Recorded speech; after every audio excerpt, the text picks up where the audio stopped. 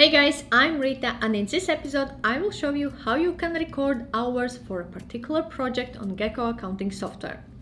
To record hours, we need to go to Hours section, and from here we have two options. Either we can start timer now by clicking on this button, and timer will click or tick away in this corner.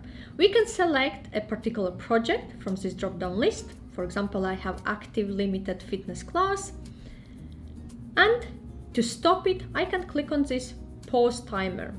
In that case, I can provide details. For example, it's 1 hour and 15 minutes. I can add an information more, for example, fitness class.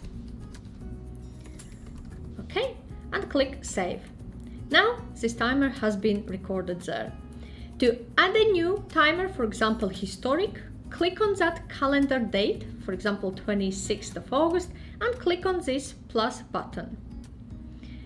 Add the duration, so for example I had 1 hour and 30 minutes, start time was 9 and end time was at 10:30. Date was Friday, which is correct, but you can still change if you need to change this date.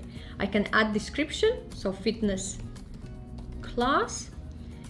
Project is defaulted to active, but you can still change to different project if you wish to. And also we can say if this is uninvoiced or invoiced hours. So if we have invoiced already or it's included in, for example, subscription price, then we can mark that one as invoiced. And click save. So now 1 hour 30 been registered there.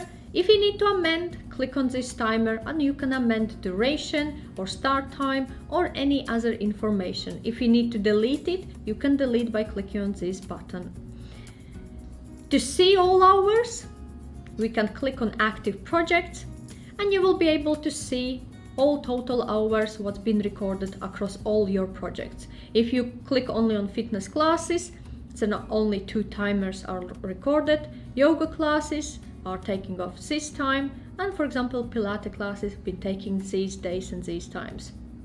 So this is a way how we can record hours on Gekko accounting software. If you have any questions or require any further advice, feel free to reach out to me.